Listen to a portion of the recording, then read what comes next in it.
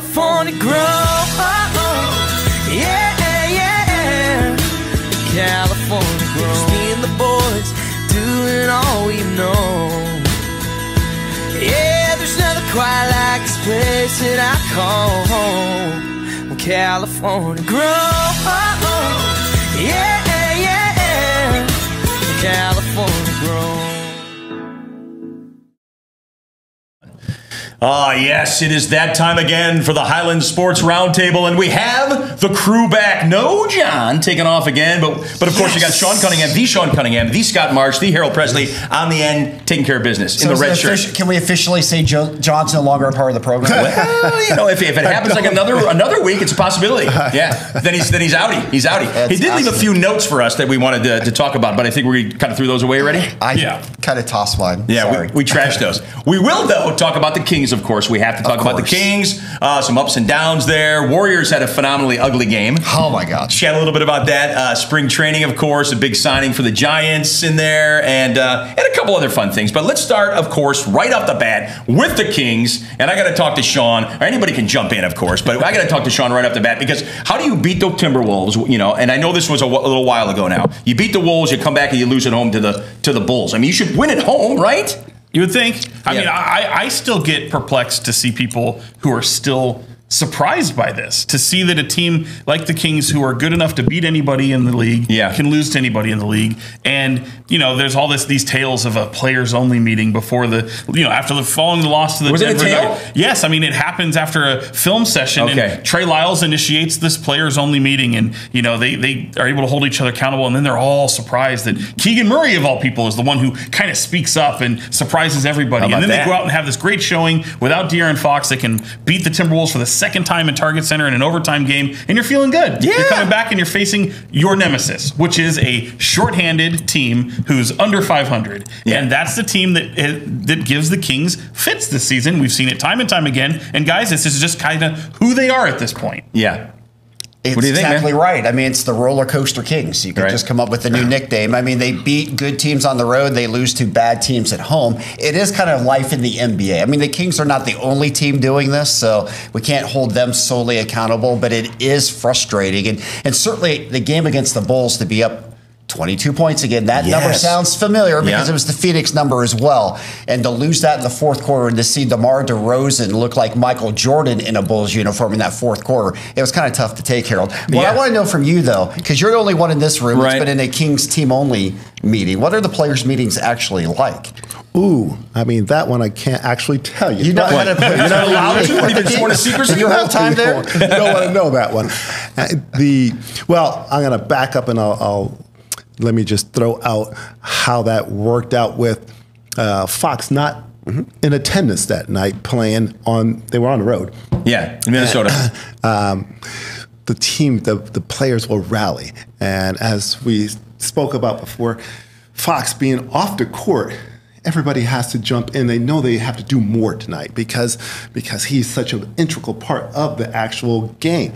He has the ball more than anybody on the court. Now, when that goes away, you're going to share the ball. So you're going to see the ball just moving and passing, and open shots are going to open up and appear out of nowhere. Coming back, you got to get used to him again. Now you got to say, okay, well, we did that on the last game, but he's back. So what do we do? How do we get through it? And it's a tough call because he is your best player. Yeah. He's absolutely your best player, but there's times where him holding the ball too long is going to hurt the team a little bit. So he's got to find a way to make sure that when things start to slow down, that he can actually get the ball to the people who need it. Keegan Murray, as you saw, he was outstanding without Fox. That doesn't mean he can't be outstanding with Fox. Well, his defense is incredible. His defense has picked up. He's really worked on it. It wasn't so incredible at the end of the Bulls game. No. Well, Vucevic rode right by him. Granted, Keegan Murray was playing with 5 fouls, and Domas had just fouled out of that game. But you can't foul, but you got to help. So I believe that the team, obviously, every time you lose, you learn. You learn more from your losses than you win. Sure. So as they keep going forward, they're going to learn more. I know people want them to be this team that can take that next step and get into the Western Conference Final to to play for a chance for the NBA time. They're just not ready. They don't have the pieces still. Yeah. They're learning, they're growing. It's going to be better this year, hopefully, than it was last year, but it's still not going to get us where we want to be as Kings fans. But it's on the way. Yeah. It's on the way. I would love to see them play at the end of the games with Fox.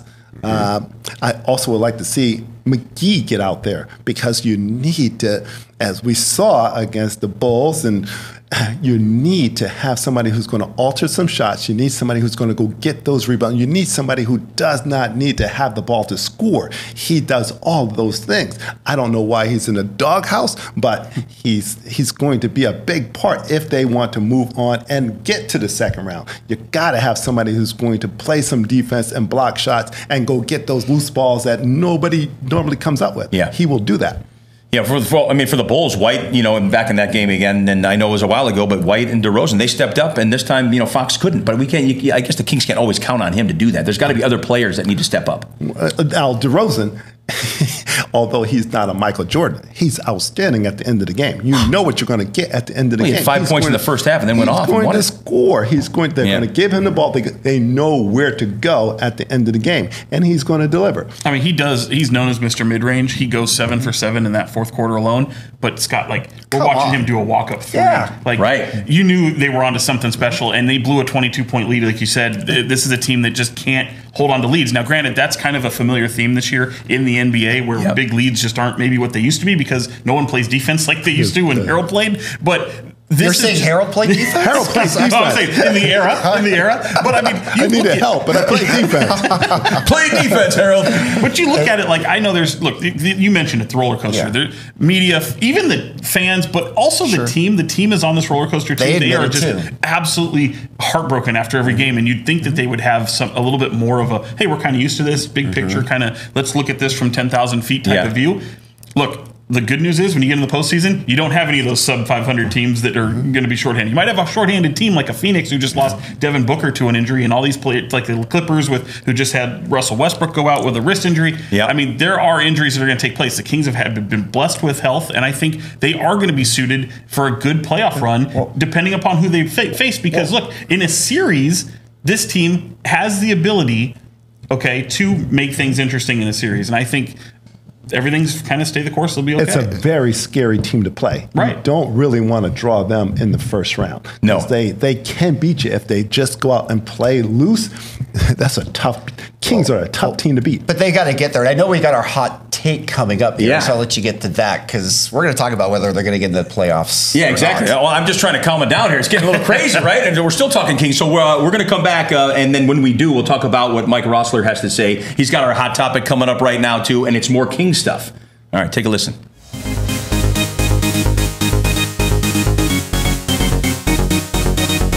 Hi, everyone. This is your hot topic for the week. The Kings on Monday lost a close one to the Chicago Bulls and are currently in 7th in the Western Conference at 34-26. Having a hard time with defense, having a hard time with some subpar teams. And my Los Angeles Lakers are in 9th place.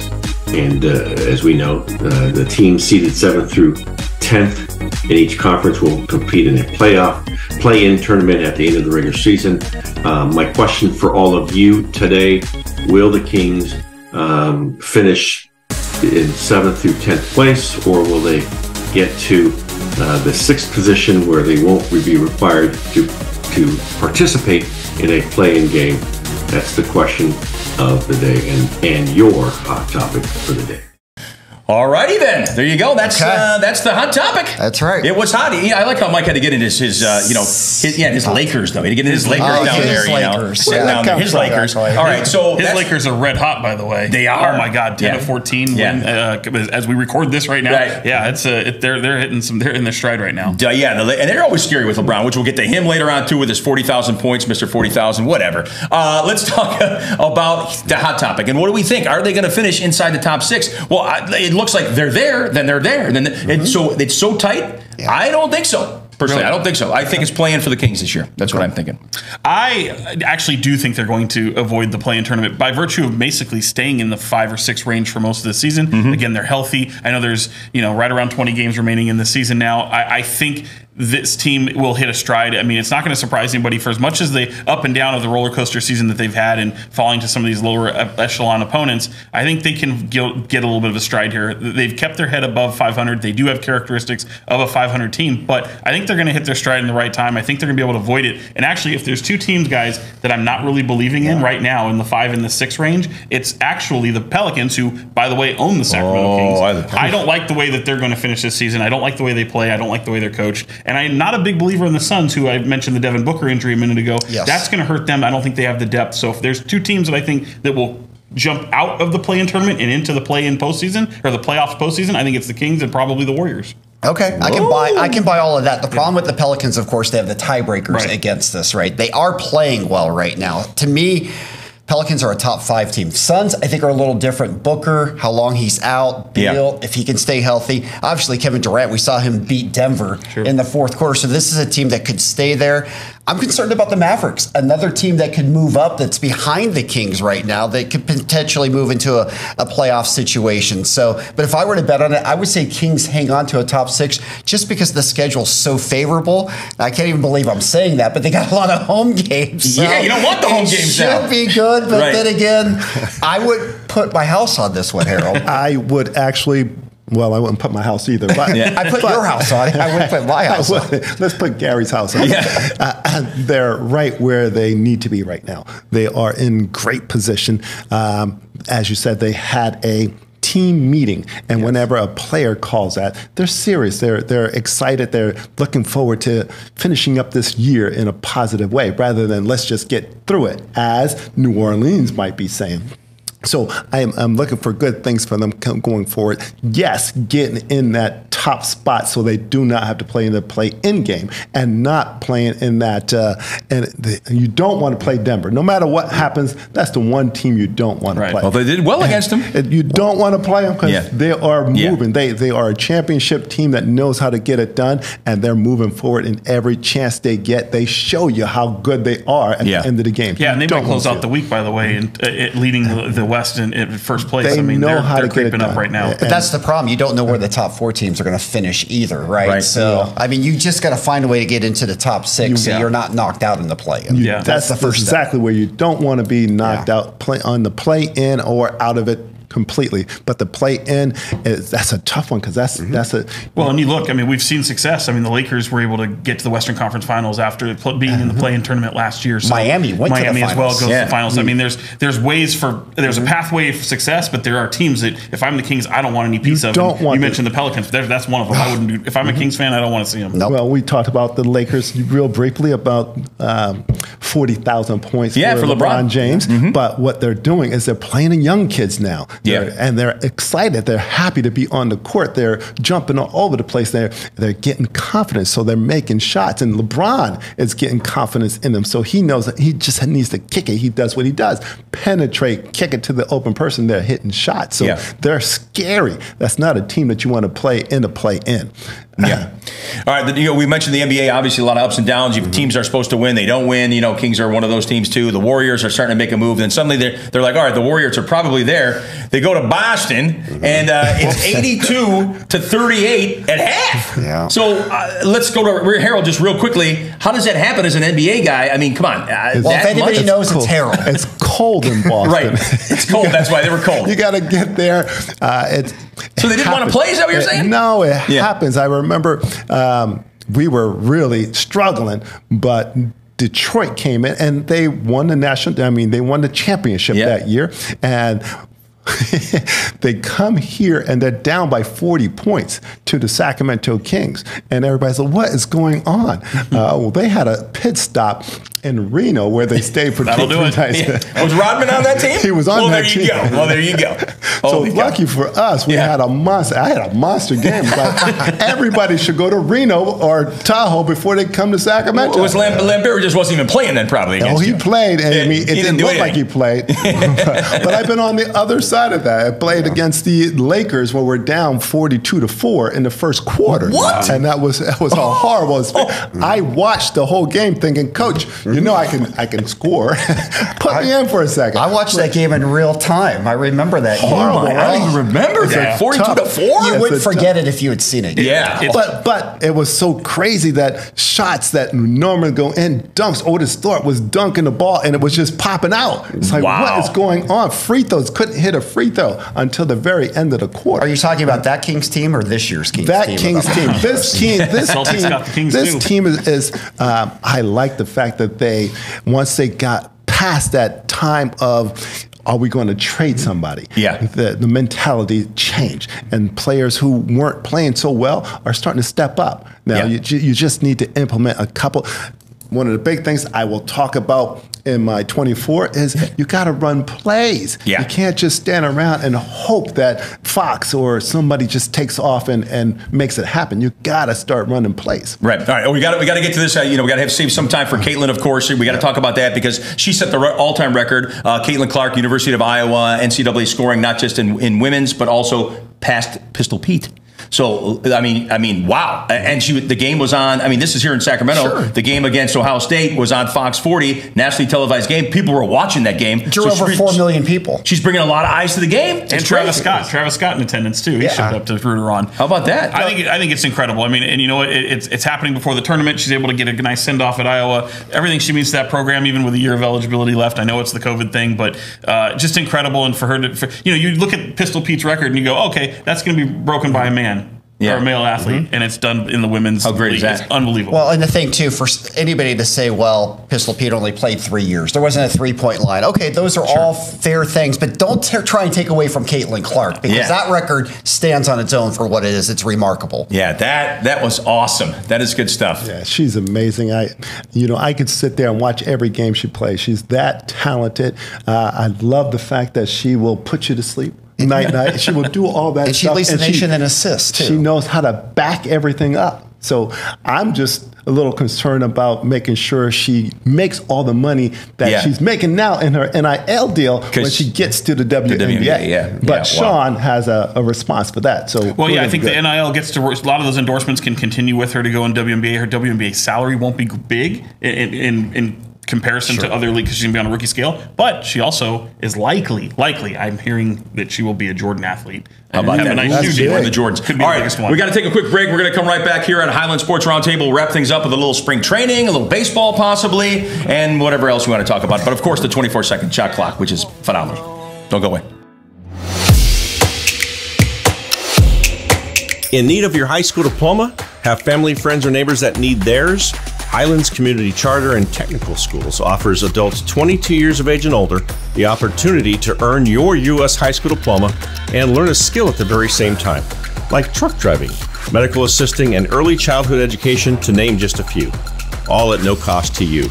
So if you're 22 years of age and older without your U.S. high school diploma and would like to improve the quality of life for you and your family, visit diplomasarebetter.com. That's diplomasarebetter.com and click on the Register Now button. And remember, it's never too late to graduate. All right, we're back. We're winding things down on Highland Sports Roundtable. Harold's in the house, Scott's in the house, Sean here ready to go. I'm here. No, John. Who cares?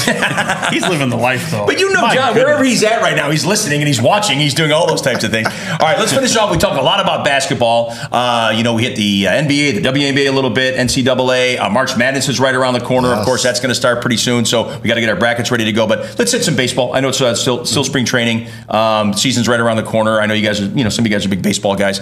Big signing by the Giants, Chapman, right? 18 mil? Huge. Is that big? Yeah, it is big because you're talking about a 4-time Gold Glover. He won a Gold Glove last year. This is huge, but I don't know that the depth around the team is worthy enough of having Matt Chapman. It's only going to be a 1-year deal. This guy's got 2 opt-outs in his deal. But you know what? If it lands the likes of Blake Snell potentially, maybe in Montgomery. The pitching really needs to be addressed. They've got some power around the lineup now. I love the Jorge Soler signing, but I don't think it's enough. You need a lot to go right in that crowded division where his Dodgers are just unbelievable. It's a good signing. It's a Bob Melvin guy, too, so that helps with Chapman. Obviously, the Dodgers have taken all the oxygen out of it. It's not fair to compare the Giants or any other team to the Dodgers in the offseason, but if you look collectively at what the Giants have done now, you got to give them credit. They've made some moves. They've made their team better. Yeah. Harold, no? Like you can chime in if you want. You don't have to. Knew they would eventually get around to picking up some people and making them run at it. They do it each and every year. You can never count them out. Yeah, it's going to be tough for them to get to. You can pretty much count them out last year for about 30 games. After.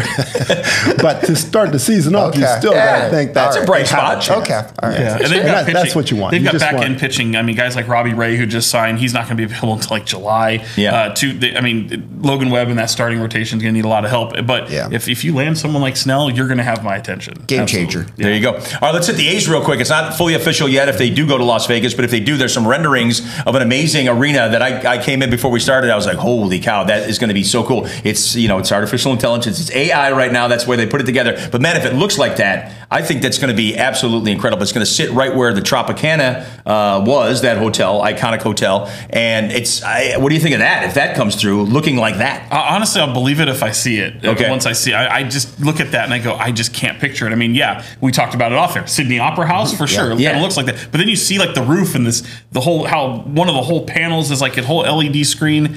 I guess it's all nice in theory. I just don't believe it's going to get done. Well, if Vegas can build a sphere, they can do something like that, right? It fits for Vegas. I have to say it's pretty cool, and whether it's AI generated or not, that's a different topic that people are getting into right now. But I mean, it fits the Vegas strips. I will give them credit for that, although, again, I can't say I'm excited about A's Vegas talk, right? No. Yeah, well, exactly. No. It really can't be around here. But then again, who was excited about the Raiders? I'm Vegas excited Raiders. about all of it. Any team that goes in there is going to do extremely well because you're getting people from all over the country that want to go. That might be Vegas. True, but I hate seeing a team leave the Bay, right? Well, they got to do something. So if they're going to go somewhere, there's a place That's to a go. good place. I'm looking forward for the time that an NBA team can land in Vegas. That's going to happen. Once expansion happens, they're going to Vegas. It has to happen. It's happening.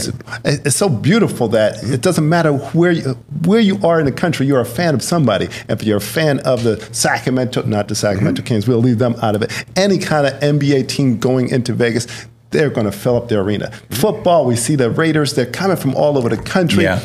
Baseball, the A's, they're going to just show up just to go to a game in But Las Vegas is Lakers country. Don't discount that. I mean, if they get a new team, Lakers aren't going anywhere. No, that's not what I'm saying. They're getting an expansion team in Vegas if they get a team there. Yeah, whoever shows up in Vegas, they're going to have fun. Whatever happens in Vegas, right? Bring it home. Oh man! All right. So anyway, I'm excited to see if that stadium, if it does look like that, I think it would be fantastic. Put your tuxedos on and get ready for a performance. It would be exactly. That's kind of what's like. Pitch. Yeah. Well, you know what? If you're a whale and you're rolling at the tables, they're going to give you some tickets, and then you get in. Any spring training stories? We'll just throw out real fast. If you guys been to spring training, we've got about a minute or so before we hit our 24-second shot clock after the break. But going down to spring training. No, any fun stories? I love it. I'd love to. It's my favorite time of year, especially for the Giants who are in Scottsdale. Scottsdale is just like the perfect vibe for spring training. Yeah. I mean, with respect to all these other teams that are everywhere, Scottsdale is a place to be. And I think the only really major storyline is that all eyes are on Shohei Ohtani. No doubt everybody wants to see him. And spring training is the best because you can go see 5 or 6 games in 3 or 4 days. And you can hit 5 or 6 different parks. Yeah, and the Dodgers, I know it's been a little while now, but they used to be in the Grapefruit. Now they're over here, so you can go to games. It was a great switch for the Dodgers, home base, and they share it with the Chicago White Sox. So it's 2 teams in 1 stadium. All I know is I'm going next year. It'll be my first time in spring training. Yeah, I think we mentioned that last time. You got to go. You'll love it. I'm there. You got to take me. Yeah. Come on. I'm coming. Well, you got the invite. You just got the invite. You're going to do it. All right. When we come back, it is, of course, the 24-second. We're going to roll the old clock. John loves the clock, so we're going to hit that. We got 24 seconds to give our basic hot take on what we want to talk about. So we're coming right back on Highland Sports Roundtable. Don't go away. In need of your high school diploma? Have family, friends, or neighbors that need theirs? Highlands Community Charter and Technical Schools offers adults 22 years of age and older the opportunity to earn your U.S. high school diploma and learn a skill at the very same time, like truck driving, medical assisting, and early childhood education, to name just a few, all at no cost to you.